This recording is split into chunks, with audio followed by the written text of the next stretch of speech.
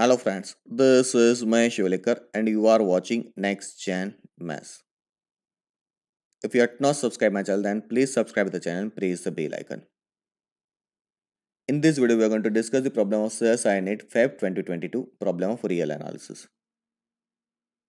Question is, fg defined from R to R be given by f of x equal to x square and gx equal to sin x. Which of the following function is uniformly continuous on R? And we have given 4 functions. First function is h of x equal to g of fx.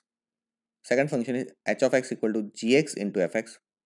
Third function is hx equal to f of gx. And the fourth function is h of x equal to fx plus gx. Solution. To solve this problem, we want to check the uniform continuity of the given 4 function.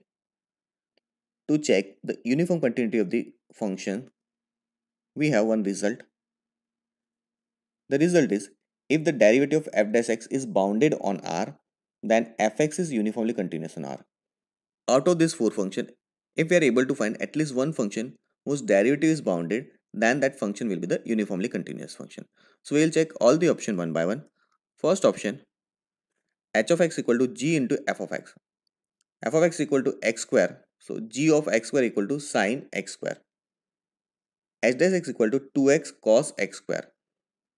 One can easily prove that h dash x is not bounded on R.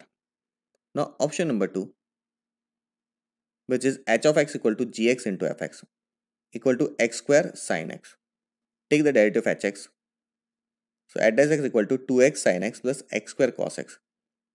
It is also not a bounded function on R. Now option number 3, h of x equal to f of gx. So gx equal to sin x. So f of sin x is square of sin x, that means sin square x. Take the derivative of hx, which is h dash x equal to 2 sin x cos x sin 2x. So modulus of h dash x equal to modulus of sin 2x. And sin 2x is less than or equal to 1, that we know, and hence it is a bounded function.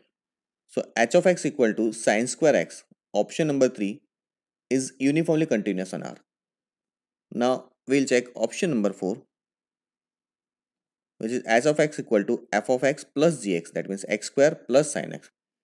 So h dash x equal to 2x plus cos x. And it is also not a bounded function. Therefore, there is only one bounded function, h of x equal to sin square x, which is option number 3, and hence option number 3 is the correct answer. Thanks for watching. For more videos, like, share, subscribe, press the bell icon of NextGenMaths.